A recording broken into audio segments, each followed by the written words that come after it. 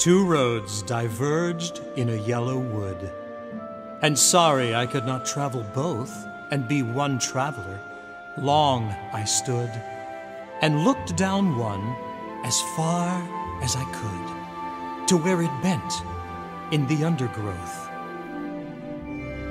Then took the other, as just as fair, and having perhaps the better claim, because it was grassy and wanted wear, though as for the passing there, had warned them really about the same.